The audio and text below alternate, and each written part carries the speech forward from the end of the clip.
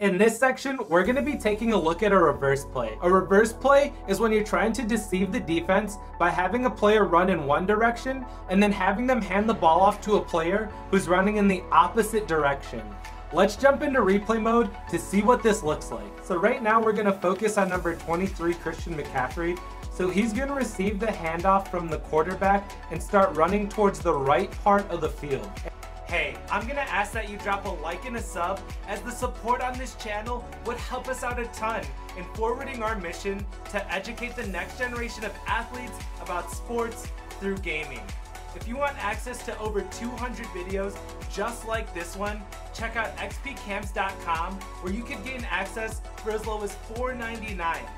Alright, let's jump back into the video. And what you can see already developing, if we were now to focus on number 15, he's going to start running towards the left side of the field. The running back's going to receive the handoff and fake like he's running the ball to the right side, and then he's going to pitch the ball to the wide receiver, who's then going to take it and run it to the left side of the field. So it's called a reverse because you're reversing which way the play is going.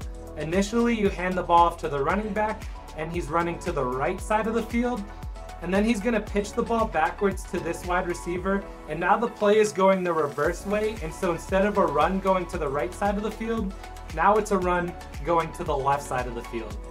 But this is what it would look like in its simplest form, a reverse play, and this is what it looks like in practice.